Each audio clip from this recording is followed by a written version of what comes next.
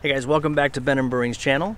If you haven't been here before, we do product reviews, tutorials, and we have a live chat feature on our website to help you through any of your Brew Day 911s.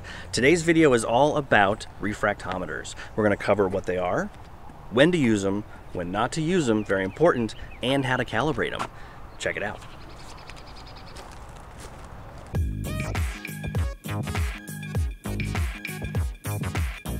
All right guys, so before we get into it, just a quick note.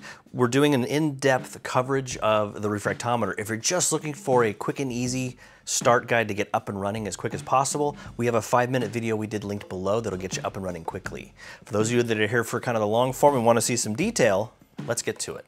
All right guys, first and foremost, let's talk about what a refractometer is. You've probably seen these around your homebrew stores. Maybe you already use one. These were originally used to measure concentrations of salt in seawater. The wine industry took them up and they used them to measure dissolved concentrations of sugar in their must or in their grape juice. And obviously brewers use it too to measure the sugar concentrations in their wort. All right guys, let's talk about how to recalibrate your refractometer. There's a couple of times when you want to do this to make sure it's reading accurately. First and foremost is when you get it from wherever you bought it from.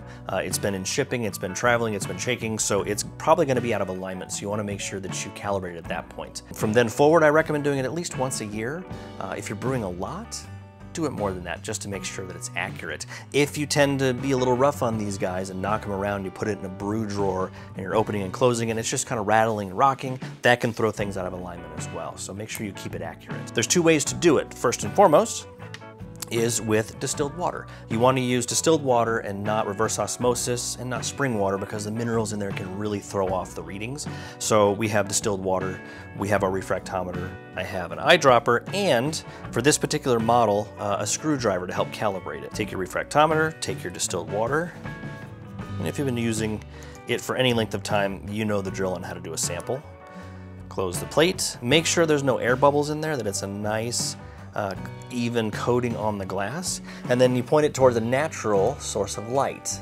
You really don't want to use any other sources of light because it can throw off the reading slightly. Natural light is the best way to do it. And as I look at this, I can see we're a couple of points off because it should be reading at 1. If you're using distilled water and you got it on the plate, it should say 1. If it doesn't, in this particular model, take our screwdriver, I'm going to stick it in the top there, and get it to 1. So now it's calibrated. The other method that you can use to calibrate, and this can also depend on how accurate your refractometer is through the entire scale of gravity that it's reading. A lot of things are kind of measured on a curve, so they tend to be less accurate if you're measuring it at the extreme end versus where you actually function and do your measurements. So the other way you can do it that's very accurate, you take a known gravity of wort. So you take your dry malt extract, you mix it with a specific volume of water, and you know that equals 1050. Then you can put that sample on the refractometer and tune it to 1050. The benefit of doing that is you try to keep it within the range of beers that you're really measuring. So, you know, between 1040 and 1080, you can kind of do an average and pick a range to really calibrate, and that makes sure that it's really accurate, especially in the ranges that you're brewing. Okay, let's talk about some of the pros and cons of using a refractometer. So some of the cons. They're not as accurate as a hydrometer. There's several factors that can cause the readings to be slightly skewed. They're not as temperature sensitive, which is a good thing, but your turbidity, how cloudy your wort is that you're measuring, can throw off the readings. Lighter versus darker beer can throw off the readings a little bit too. Now, we're not talking about any orders of magnitude, we're talking about maybe a point or two, so it's not really a huge deal. Depends on how specific you are with your specific gravity readings.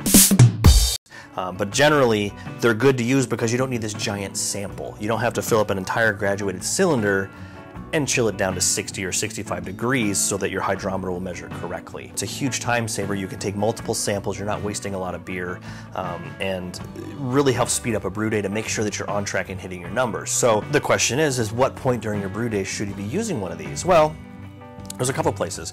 When you're in your mash, you can be measuring your mash specific gravity. Not quite as important as it does the conversion, but you can certainly measure that. The bigger area is when you're doing your runoff, when you're sparging out.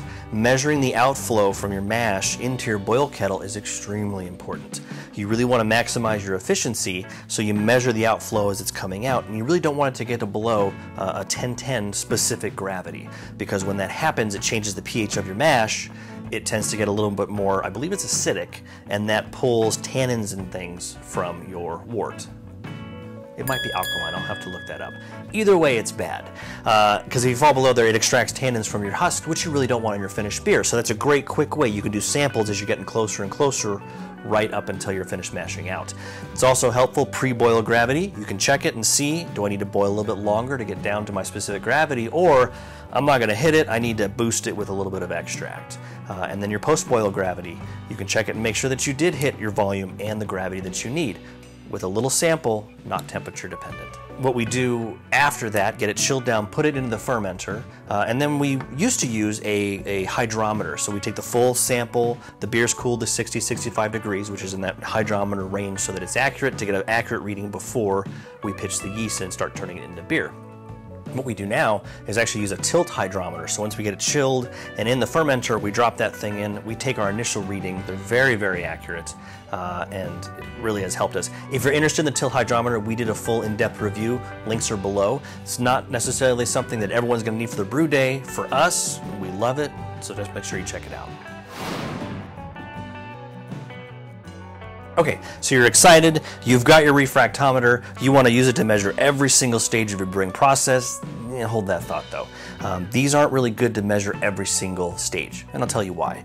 So these use refraction to measure the dissolved concentrations of salt or sugar or anything like that, but it uses a base of water to make those measurements. As soon as you pitch yeast into your wort, technically it's no longer wort, it's beer. And there's potential for alcohol to be in there. So as soon as it starts producing alcohol, that dilutes down the water that's in your base beer, and it throws off the readings of your refractometer. There are online calculators that you can use that are supposed to be able to adjust and make it accurate, even with the presence of alcohol. I have not found one that really works accurately for me.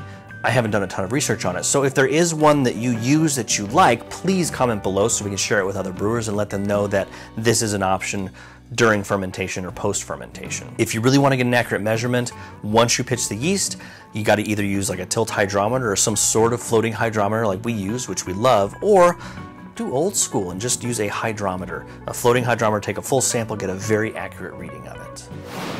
Thanks for watching our refractometer tutorial. Hopefully it brought you some value. If it did, we would appreciate if you'd hit that like and subscribe button to keep this wonderful content coming. Also check out, coming soon, there may be a podcast in our future. Check out the Hot Break Beercast. That's your favorite podcast host. Thanks, my friends. Until next time.